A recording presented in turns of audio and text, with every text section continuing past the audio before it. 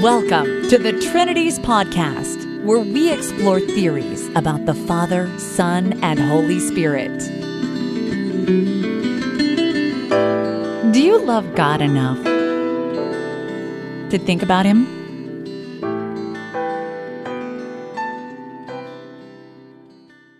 Episode 167, Lamson's History of the Unitarian Congregationalists. In the United States nowadays, if you say the word Unitarian, people think of Unitarian Universalism. Unitarian Universalism can be described as a recent or a new religious movement. It's kind of a progressive movement that leaves aside traditional religion. It's not a Christian denomination. However, in some sense, it did grow out of earlier American Unitarian Christianity. There are two ways you can look at it. One way is that early American Unitarian Christianity evolved into this other religion, now called Unitarian Universalism. But I look at it from a Christian perspective. It seems to me that Unitarian American Christianity was Christian. It was a kind of Christian movement. I don't see it as being continuous with Unitarian Universalism. I don't think it's the same type of movement at all. What I think happened is that this type of American Unitarian Christianity went extinct, and that out of its corpse grew something else. From a Christian perspective, the gospel ceased being preached. People in this movement ceased even trying to become disciples of Jesus. It just wasn't a Christian movement anymore. In this episode of the Trinities podcast, we're going to hear a different historical perspective by a very learned and interesting person. This is who we heard from in the last two episodes, Dr. Alvin Lamson, a longtime Congregationalist minister, and for a few years an instructor of theology at Harvard. Lamson was asked to contribute a chapter to a book entitled History of All the Religious Denominations in the United States, containing authentic accounts of the rise and progress, faith and practice, localities and statistics of the different persuasions, written expressly for the work by 53 eminent authors belonging to the respective denominations. Third and improved edition, 1852.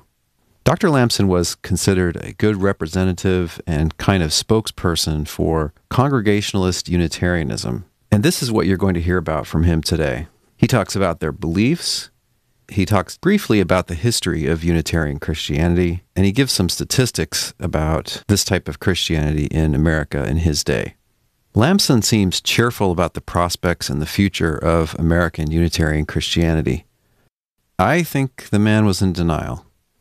I think there were multiple factors within the movement and outside the movement that were going to relatively soon kill it off, or if you prefer, transform it into a non-Christian movement. If you're a biblical Unitarian, you are going to hear a lot of things to agree with here, and probably some interesting things that you disagree with here. If you're not a Unitarian Christian and you take the view that Unitarian Christian is a contradiction in terms, an oxymoron, well, see what you think of Lamson. See if he sounds like a Christian to you. And you might want to raise the question whether or not the end of this movement was inevitable, or if anything could have been done to keep it going. Looking back from a later historical perspective, I think humans are inclined to make a kind of fatalistic fallacy. Y followed X, therefore, given X, Y was inevitable.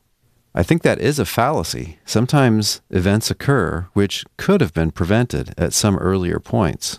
Another thing we have to be careful about is the providential fallacy. X happened, therefore, it was always part of God's plan that X should happen. Don't we want to say that sometimes God merely allows certain things to happen? Don't we want to say that God leaves it to some extent up to us how things go?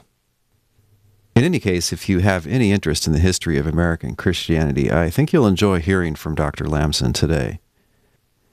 Next week, I'll be back with my own thoughts as to why Unitarian Congregationalism didn't last. From here on out, then, the unedited words of Dr. Alvin Lamson. The brevity we must study in this article will not allow us to give anything more than a very meager sketch of the views held by Unitarian Congregationalists of the United States, and add a few facts concerning the history and reception of these views and the general statistics of the denomination. Unitarianism takes its name from its distinguishing tenet, the strict personal unity of God, which Unitarians hold in opposition to the doctrine which teaches that God exists in three persons. Unitarians maintain that God is one mind, one person, one undivided being, that the Father alone is entitled to be called God in the highest sense, that He alone possesses the attributes of infinite, underived divinity, and is the only proper object of supreme worship and love. They believe that Jesus Christ is a distinct being from Him and possesses only derived attributes, that He is not the supreme God Himself, but His Son, and the mediator through whom He has chosen to impart the richest blessings of His love to His sinning world. This must be called the great leading doctrine, the distinguishing and, properly speaking, the only distinguishing feature of Unitarianism. Unitarians hold the supremacy of the Father and the inferior and derived nature of the Son. This is their sole discriminating article of faith.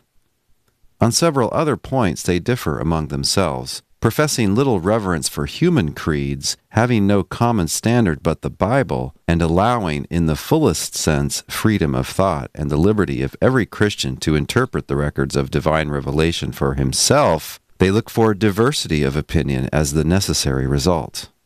They see not, they say, how this is to be avoided without a violation of the grand Protestant principle of individual faith and liberty. They claim to be thorough and consistent Protestants. There are certain general views, however, in which they are mostly agreed, as flowing from the great discriminating article of faith above mentioned, or intimately connected with it, or which they feel compelled to adopt on a diligent examination of the sacred volume. Of the more important of these views, as they are commonly received by Unitarian Congregationalists of the United States, some account may here be expected. To do full justice to the subject, however, would require far more space than it would be proper for this article to occupy. We begin with the character of God. Unitarians, as we said, hold to His strict personal unity. They are accustomed, too, to dwell with peculiar emphasis on His moral perfections, and especially His paternal love and mercy. They believe that He yearns with a father's tenderness and pity towards the whole offspring of Adam. They believe that He earnestly desires their repentance and holiness, that His infinite overflowing love led Him, miraculously, to raise up and send Jesus to be their spiritual deliverer, to purify their souls from sin, to restore them to communion with Himself, and fit them for pardon and everlasting life in His presence. In a word, to reconcile man to God and earth to heaven.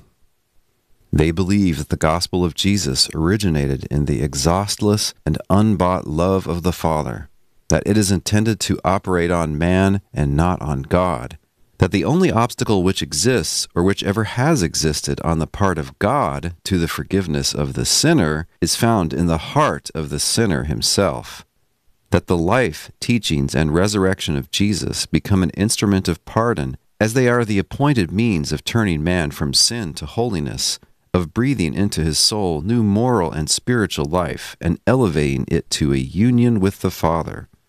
They believe that the cross of Christ was not needed to render God merciful, that Jesus suffered not as a victim of God's wrath or to satisfy His justice. They think that this view obscures the glory of the divine character, is repugnant to God's equity, veils His loveliest attributes, and is injurious to a spirit of filial, trusting piety. Thus, all, in their view, is to be referred primarily to the boundless and unpurchased love of the Father, whose wisdom chose this method of bringing man within reach of His pardoning mercy, by redeeming him from the power of sin and establishing in his heart His kingdom of righteousness and peace.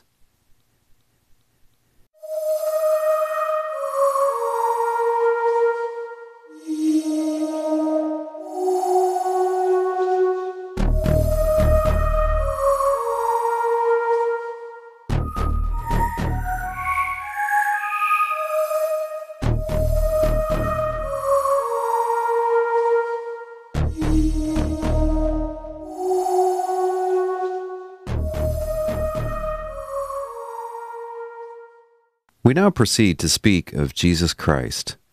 As before said, Unitarians believe him to be a distinct being from God and subordinate to him.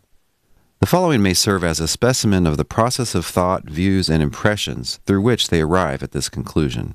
We beg leave to state them not for the purpose of argument, for we have no wish here to enter into any defense of Unitarian sentiments, but simply that our views may be understood, and the more especially as we have reason to believe that they are often misapprehended.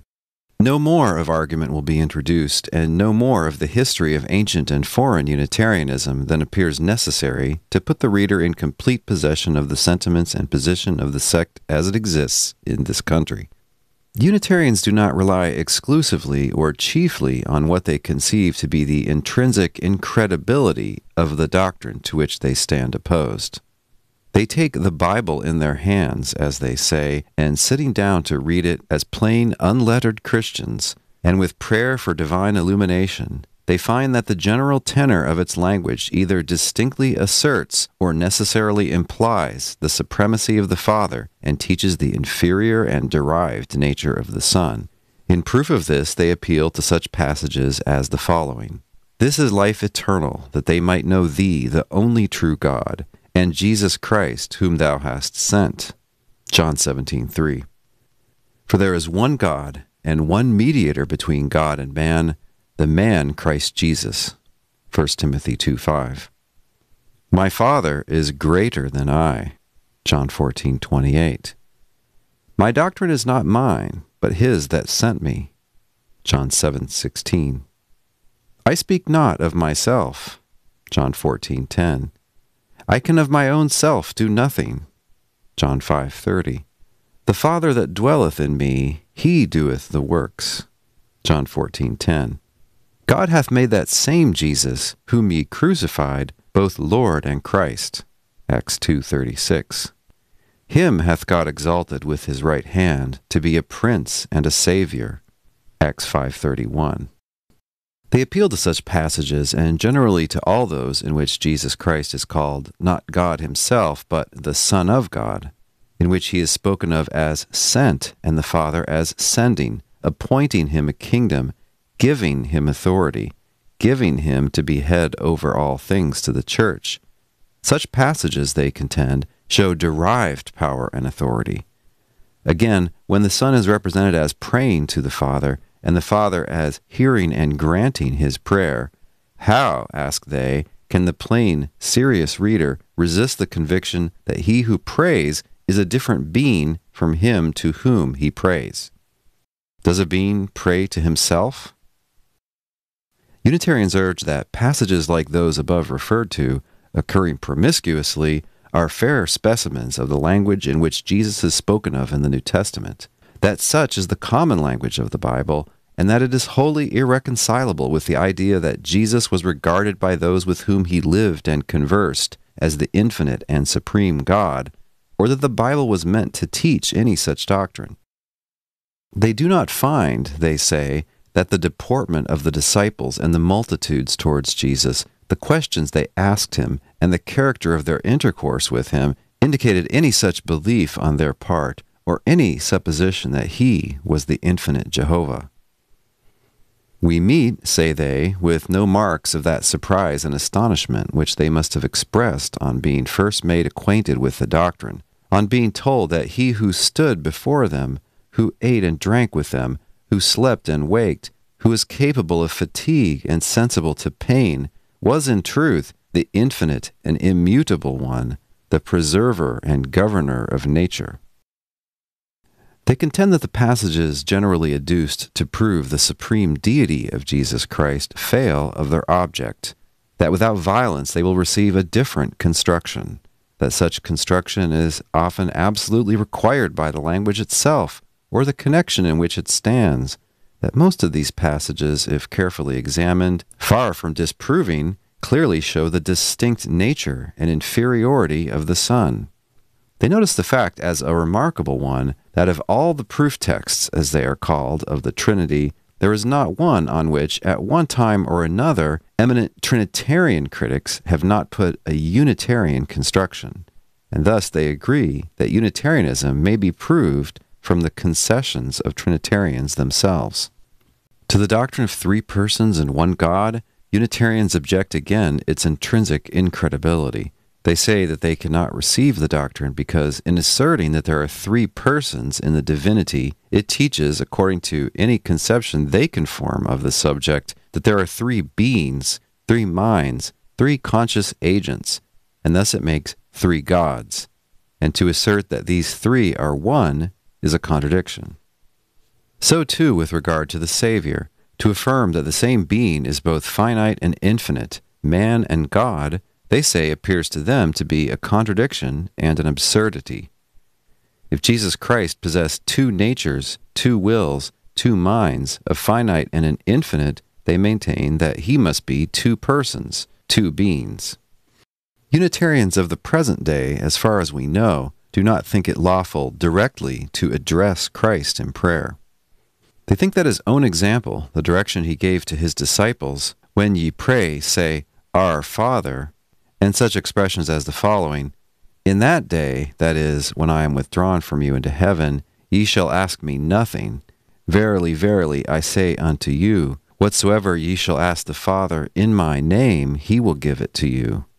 Not only authorize, but absolutely require prayer to be addressed directly to the Father. To prove that the ancient Christians were accustomed thus to address their prayers, they allege the authority of Origen, who lived in the former part of the 3rd century, and was eminent for piety and talents, and in learning surpassed all the Christians of his day. If we understand what prayer is, says Origen, it will appear that it is never to be offered to any originated being, not to Christ himself, but only to the God and Father of all, to whom our Savior himself prayed and taught us to pray. In regard to the metaphysical nature and rank of the Son, and the time at which his existence commenced, Unitarians undoubtedly differ in opinion. Some hold his pre-existence, and others suppose that his existence commenced at the time of his entrance into the world. The question of his nature they do not consider as important. Some take this view. They think that the testimony of the apostles, the original witnesses to whom we are indebted for our knowledge of him, bears only on his birth, miracles, teachings, life, death, resurrection, and ascension, that is, on his character and offices, and that beyond these we need not go. These are all which it is important that we should know or believe, but the rest is speculation, hypothesis, with which, as practical Christians, we have no concern. That our comfort, our hope, our security of pardon and eternal life depend not upon our knowledge or belief in it. At the same time, all entertain exalted views of his character and offices. In a reverence for these, they profess to yield to no class of Christians. The divinity which others ascribe to his person, they think may with more propriety be referred to these. We believe firmly, says one of the most eminent writers in the sect, in the divinity of Christ's mission and office, that he spoke with divine authority and was a bright image of the divine perfections. We believe that God dwelt in him, manifested through him, taught men by him, and communicated to him his Spirit without measure. We believe that Jesus Christ was the most glorious display, expression, and representative of God to mankind, so that through seeing and knowing him, we see and know the invisible Father, so that when Christ came, God visited the world and dwelt with men more conspicuously than at any former period. In Christ's words we hear God speaking. In his miracles we behold God acting. In his character and life we see an unsullied image of God's purity and love. We believe, then, in the divinity of Christ, as this term is often and properly used. Unitarians do not think that they detract from the true glory of the Son. They regard him as one with God in affection, will, and purpose. This union, they think, is explained by the words of the Savior himself. Be ye also one, says he to his disciples, even as I and my Father are one. One not in nature, but in purpose, affection, and act. Through him, Christians are brought near to the Father, and their hearts are penetrated with divine love. By union with him as the true vine, they are nurtured in the spiritual life. In his teachings they find revelations of holy truth. They ascribe peculiar power and significance to his cross, to that emblem of self-sacrificing love They teem with emotions which language is too poor to express. The cross is connected in the minds of Christians with the atonement. On this subject, Unitarians feel constrained to differ from many of their fellow Christians. Unitarians do not reject the atonement in what they believe to be the scriptural meaning of the term, while they gratefully acknowledge the mediation of Christ and believe that through the channel of his gospel are conveyed to them the most precious blessings of a Father's mercy. They object strongly to the views frequently expressed of the connection of the death of Christ with the forgiveness of sin. They do not believe that the sufferings of Christ were penal, designed to satisfy a principle of stern justice. For justice, say they, does not inflict suffering on the innocent in order to pardon the guilty. And besides, they believe that God's justice is in perfect harmony with his mercy, that to separate them, even in thought, is greatly to dishonor him. They believe that, however the cross stands connected with the forgiveness of sin, that connection, as before said, is to be explained by the effects wrought on man and not on God. They believe that in thus teaching they do not rob the cross of its power, nor take away from the sinner ground of hope. To the objection that sin requires an infinite atonement, and that none but an infinite being can make that atonement, they reply by saying that they find in their Bibles not one word of this infinite atonement, and besides, that no act of a finite being, a frail, sinning child of dust, can possess a character of infinity or merit an infinite punishment, that it is an abuse of language, so to speak, and further, that if an infinite sufferer were necessary to make due atonement for sin, no such atonement could ever be made, for infinite cannot suffer, that God is unchangeable, and it is both absurd and impious to ascribe suffering to him. God cannot die, and admitting Jesus to have been God as well as man, only his human nature suffered, that there was no infinite sufferer in the case, that thus the theory of the infinite atonement proves a fallacy, and the whole fabric falls to the ground. Still is not the sinner left without hope, because he leans on the original and unchanging love and compassion of the Father, to whom as the prime fountain we trace back all gospel means and influences, and who is ever ready to pardon those who through Christ and his cross are brought to repentance for sin and holiness of heart and life. Further, the Unitarians reply, whatever mysterious offices the cross of Christ may be supposed to possess beyond its natural power to affect the heart, it must owe that efficacy wholly to the divine appointment. And thus the nature and rank of the instrument becomes of no importance, since the omnipotence of God can endow the weakest instrument with power to produce any effect he designs to accomplish by it. Since the omnipotence of God can endow the weakest instrument with power to produce any effect he designs to accomplish by it. They quote Bishop Watson, a Trinitarian writer, as saying that, all depends on the appointment of God, that it will not do for us to question the propriety of any means his goodness has appointed merely because we cannot see how it is fitted to the end, that neither the Arian nor the humanitarian hypothesis necessarily precludes atonement by the death of Jesus, charge delivered in 1795.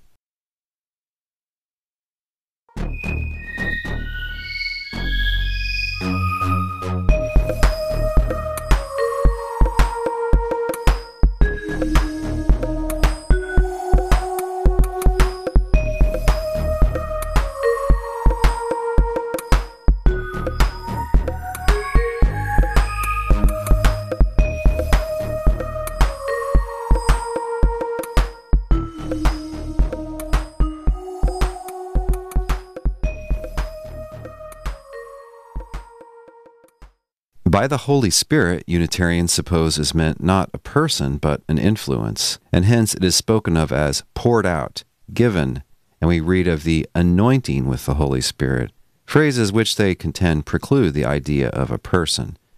It was given miraculously to the first disciples, and gently as the gathering dews of evening distills upon the heart of the followers of Jesus in all ages, helping their infirmity, ministering to their renewal, and ever strengthening and comforting them. It is given in answer to prayer, as Christ said, If ye, being evil, know how to give good gifts unto your children, how much more shall your heavenly Father give the Holy Spirit to them that ask him? Luke 11:13. Unitarians believe that salvation through the gospel is offered to all on such terms as all, by God's help, which he will never withhold from any who earnestly strive to know and do his will and lead a pure, humble, and benevolent life, have power to accept. They reject the doctrine of native total depravity, but they assert that man is born weak and in possession of appetites and propensities by the abuse of which all become actual sinners, and they believe in the necessity of what is figuratively expressed by the new birth, that is, the becoming spiritual and holy, being led by that spirit of truth and love which Jesus came to introduce into the souls of his followers. This change is significantly called the coming of the kingdom in the heart, without which, as they teach, the pardon of sin, were it possible, would confer no happiness, and the songs of paradise would fall with harsh dissonance on the ear. Unitarians sometimes speak of reverence for human nature, of reverence for the soul. They reverence it as God's work, formed for undying growth and improvement. They believe that it possesses powers capable of receiving the highest truths. They believe that God, in various ways, makes revelations of truth and duty to the human soul, that in various ways he quickens it, kindles in it holy thoughts and aspirations, and inspires it by his life-giving presence. They believe that however darkened and degraded, it is capable of being regenerated, renewed by the means and influences he provides. They believe that it is not so darkened by the fall, but that some good, some power, some capacity of spiritual life is left in it. But they acknowledge that it has need of help, that it has need to be breathed upon by the divine Spirit. They believe that there is nothing in their peculiar mode of viewing Christianity which encourages proscription, encourages pride and self-exaltation. They believe that the heart which knows itself will be ever humble. They believe that they must perpetually look to God for help. They teach the necessity of prayer and a diligent use of the means of devout culture. They do not thus teach reverence for human nature in any such sense, they think, as would countenance the idea that man is sufficient to save himself without God. They pray to him for illumination, pray that he will more and more communicate of himself to their souls. They teach the blighting consequences of sin. They believe that in the universe which God has formed, this is the only essential and lasting evil, and that to rescue the human soul from its power, to win it back to the love of God, of truth and right, and to obedience, to a principle of enlarged benevolence which embraces every fellow being as a brother, is the noblest work which religion can achieve, and worth all the blood and tears which were poured out by Jesus in his days of humiliation. While they earnestly inculcate the necessity of a holy heart and a pure and benevolent life, they deny that a man is to be saved by his own merit or works, except as a condition to which the mercy of God has been pleased to annex the gift of everlasting life and felicity. Unitarian Congregationalists believe firmly in a future retribution for sin and holiness. There is nothing peculiar in the sentiments which, as a body, they entertain of the Bible. They regard the sacred books of it as containing the words of a divine revelation miraculously made to the world. They receive it as their standard, their rule of faith and life, interpreting it as they think consistency and the principles of sound and approved criticism demand. They make use of the common or King James Version, as it is called, but like all well-informed Christians, they think that a reverence for truth and a desire to ascertain the will of God justify and require them, wherever there is any doubt about the meaning, to appeal to the original or to compare other versions. In doing this, they say that they do not fear that they shall be condemned by any intelligent Christian.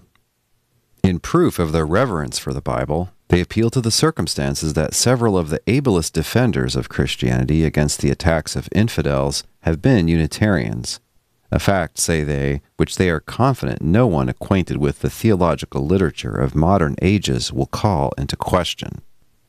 To the charge that they unduly exalt human reason, Unitarian Christians reply by saying that the Bible is addressed to us as reasonable beings, that reverence for its records and respect for the natures which God has bestowed on us and which Christ came to save make it our duty to use our understanding and the best lights which are afforded us for ascertaining its meaning, that God cannot contradict in one way what he records in another, that his word and works must utter a consistent language, that if the Bible be his gift, it cannot be at war with nature and human reason, that if we discard reason in its interpretation, there is no absurdity we may not deduce from it, that we cannot do it greater dishonor than to admit that it will not stand the scrutiny of reason, that if our faculties are not worthy of trust, if they are so distempered by the fall that we can no longer repose any confidence in their veracity, then revelation itself cannot benefit us, for we have no reason left of judging of its evidences or import, and are reduced at once to a state of utter skepticism. Such, omitting minor differences, are the leading views of the Unitarian Congregationalists of the United States. They do not claim to hold all these views as peculiar to themselves. Several of them they share in common with other classes of Christians or with individuals of other denominations.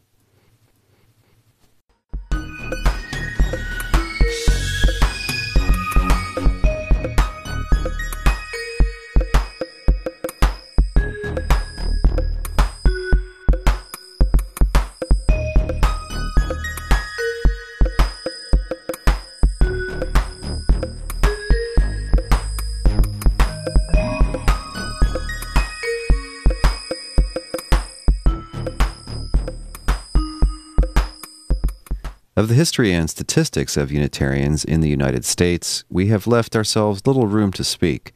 The Unitarians of these days do not profess to hold any new doctrines. They speak of its antiquity and revival. The history of ancient Unitarianism I must pass over, both as foreign to the object of this sketch, and a subject which would require more space than is assigned for our whole article. I will only state in a single paragraph what modern Unitarians contend that they are able to prove in regard to the early prevalence of this doctrine. They begin by stating that the Jews before the time of the Savior were strictly Unitarian, that it is a fact as well ascertained as any fact can be that the Jewish Christians of the early ages were so also, being believers in the simple humanity of Jesus, that several of the early fathers recognized this fact, and that this belief was not originally deemed heretical. They contend and profess to show that all the fathers for more than 300 years after the commencement of the Christian era never fail of ascribing supremacy to the Father, and held the strict and proper inferiority of the Son, that they made him a distinct being from the Father, though many of them assigned him from all eternity a sort of metaphysical or potential existence in the Father as an attribute. That is, his wisdom or reason, which attribute took a separate personal existence a little before the creation of the world and became an agent of the Father in its formation. In this they differ from the Arians, who taught that he was created out of nothing. Unitarians affirm that the germ of the doctrine of the Trinity is first traced in the learned Platonizing converts who brought it with them from the school of human philosophy. They say that its origin is thus, in their view, satisfactorily explained. They contend that it was of gradual formation, and that they can trace its growth from age to age, till it acquired something like its present form about the middle of the 5th century. These views, they think, have been well established in modern writings, both in this country and in England. We now come to modern Unitarianism. The history of this, too, in foreign countries, we must dismiss in some half a dozen or a dozen sentences, stating merely a few general facts. We discover traces of anti-Trinitarian sentiments in the early days of the Reformation under Luther, and Unitarianism was openly avowed and defended by Cellarius, a learned man, a native of Stuttgart, born in 1499, and for some time united in warm friendship with Luther and Melanchthon. Several of the learned contemporaries of Luther in Germany and Switzerland embraced the same sentiments. Servetus, a native of Aragon, was burned as a heretic for his Unitarianism at Geneva in 1553. About the same time, a society of Unitarians in Italy was broken up and dispersed by the Inquisition. A retreat was afterwards opened to them in Poland. They had a college at Rakow, numbering at one time more than 1,000 students. They had churches in all parts of the kingdom, and their sentiments were embraced by many of the chief nobility. There they flourished many years and left behind them many monuments of their learning and zeal. They were banished from the kingdom in 1660. Some went to England, some to different parts of Germany, and some to Transylvania, where they still exist as a distinct sect. Holland still contains a considerable number, and most of the pastors of Germany hold Unitarian sentiments. In England, they are traced back to the early part of the 16th century, but there, as elsewhere, they were subject to severe persecution for their opinions, and some of them sealed their faith with their blood. Their doctrine, however, was not suppressed, and English Unitarianism numbers a long line of learned men, the ornaments of their age and of humanity. Among them we find the names of Emlyn, Whiston, Dr. Samuel Clarke, Lardner, Price, Priestley, Lindsay, Aiken, Jebb, Rees, and many others besides the three greater lights, Locke, Newton, and the poet Milton. Unitarian sentiments are now extensively diffused among the Presbyterians of England and in the north of Ireland, and Unitarian houses of worship exist in different places in Scotland. The last report of the American Unitarian Association, May 1842, states the number of Unitarian congregations in England at about 300, in Ireland at 39, in Scotland at 12. Of those who have renounced the Church of Rome in Holland, Switzerland, France, and Germany, the same document affirms that not less than one-half hold the Unitarian faith. American Unitarianism dates back at least to the middle of the 18th century. In a letter to Dr. Moore, dated May 15, 1815, the older President Adams says, in reply to a statement that Unitarianism was then only 30 years old in New England, "I can testify as a witness to its old age." He goes back 65 years and names some clergymen and among others Dr. Mayhew of Boston and Gay of Hingham, who were Unitarians. "Among the laity," he adds, "how many could I name, lawyers, physicians, tradesmen, farmers?" There was, however, little open avowal of Unitarianism at this period, nor until after the American Revolution, nor were there many congregations professedly Unitarian until after the commencement of the 19th century. Though as early as 1756, Emlyn's Inquiry into the Scripture account of Jesus Christ was republished in Boston and extensively read. In 1785, the society worshiping at King's Chapel, Boston, adopted an amended liturgy from which Trinitarian sentiments were excluded. Between that period and the end of the century, Unitarian sentiments manifested themselves to a small extent in Maine, and Mr. Bentley openly preached them in Salem, Massachusetts. The same sentiments were preached in the southern parts of the state, in Plymouth and Barnstable counties, in the latter of which there were many Unitarians. In the western part of Massachusetts, in Connecticut, Rhode Island, and New Hampshire, Unitarianism had made but little progress. Out of New England, few if any traces of it were visible, except at Northumberland and Philadelphia, where Dr. Priestley had made some converts. Thus closed the 18th century. But though, as before remarked, there was at this time but little open profession of Unitarianism, the general tone of thinking and feeling in Boston and the vicinity was decidedly Unitarian, or at least the current was strongly setting that way. During the first 15 years of the present century, controversy on the subject was seldom or never introduced into the pulpit, but Unitarianism was making silent progress. Many, having ceased to hear the opposite sentiments inculcated, embraced it, often without any distinct consciousness of the fact. The term Unitarianism was then seldom heard in New England, those since called Unitarians being then denominated liberal Christians. The appointment of one of them to the divinity professorship at Cambridge in 1805 was the occasion of some controversy. The year 1815 formed an epoch in the history of American Unitarianism. The circumstances were briefly these. Mr. Belsham, in his Memoirs of Lindsay, published in London in 1812, had introduced a chapter on American Unitarianism, or, as it was expressed, on the progress and present state of the Unitarian churches in America. This was republished in Boston in 1815 with a preface by the American editor, the object of the republication being to sound the alarm against Unitarianism on this side of the Atlantic. The pamphlet was immediately reviewed in The Panoplist, an orthodox publication of the day.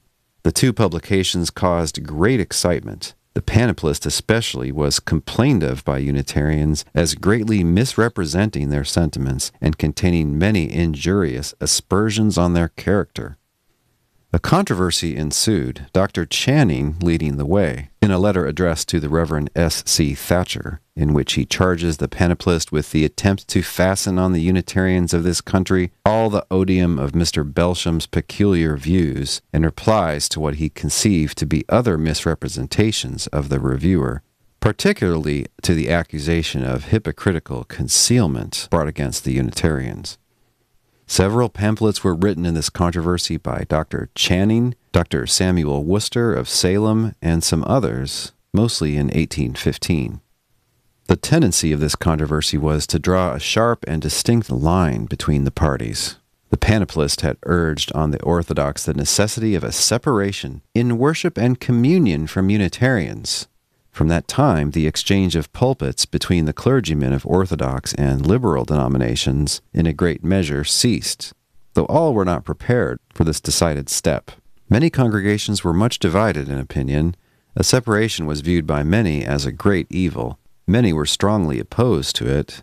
The Unitarian controversy, strictly so called, brought up the question of the rights of churches and parishes, respectively, in the settlement of a minister.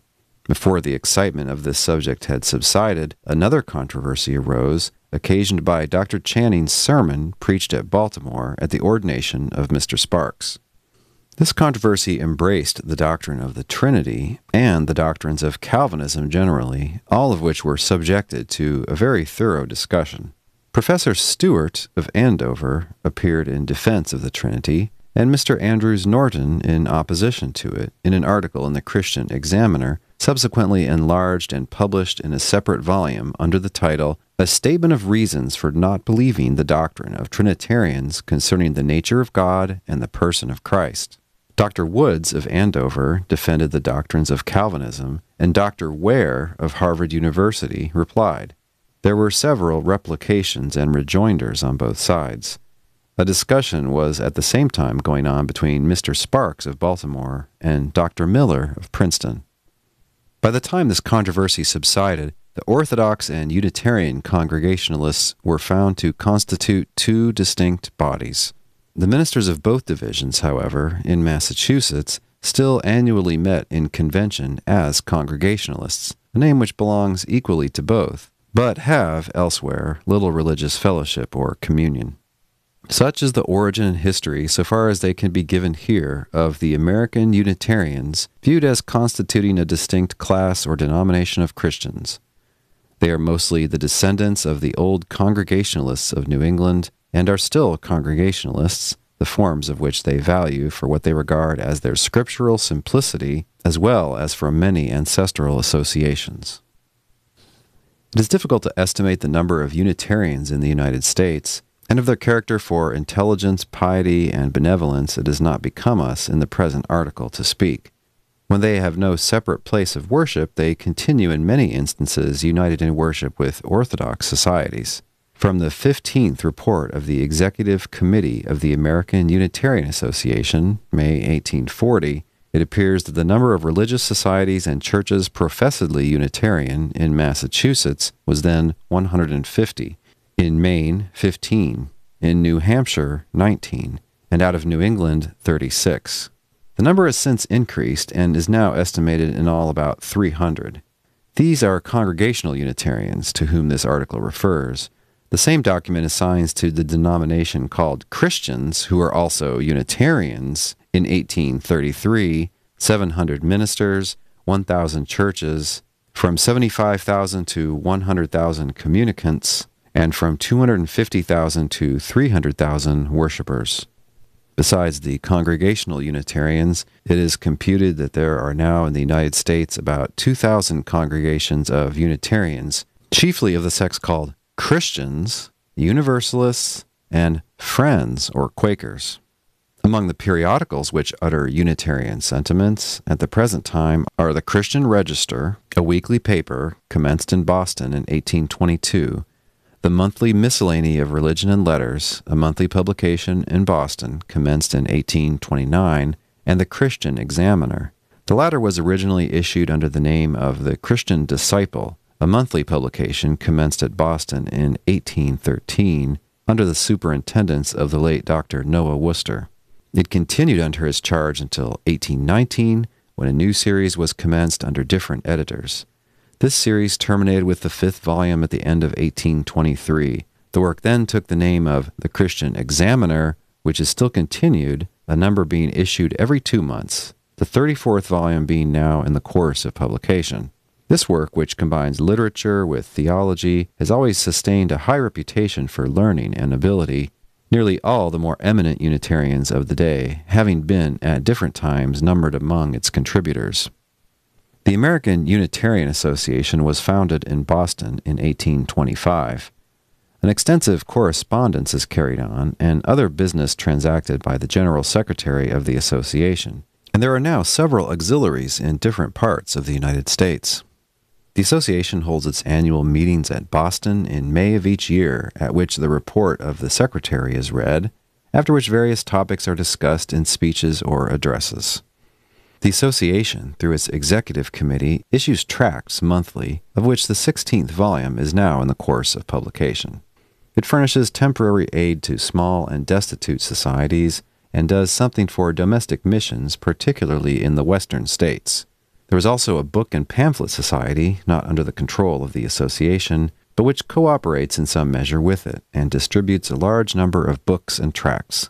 The last annual report of the association speaks of the condition and prospects of the denomination as in a high degree encouraging. Societies, it affirms, are multiplying in New England and in various parts of the South and West.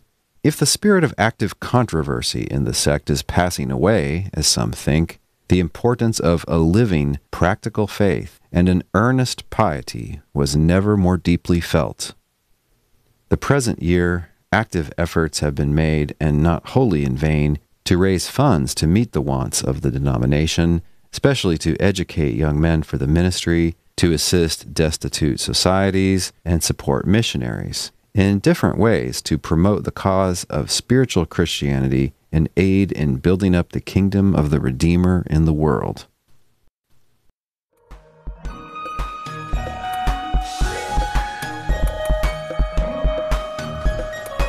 Today's thinking music has been Star Pause by Sacred Motion. If you love the Trinities podcast, please share the podcast on social media. Another thing you can do is give us an honest rating and review in the iTunes store for your country. You can support the podcast by giving us a one-time or a monthly donation through PayPal. Just look for the orange buttons on the right side of any blog post.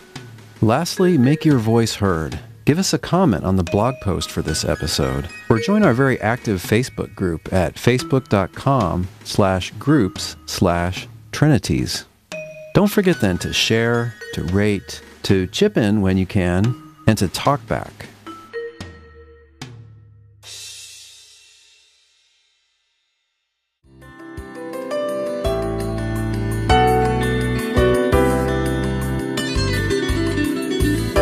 Thanks for listening.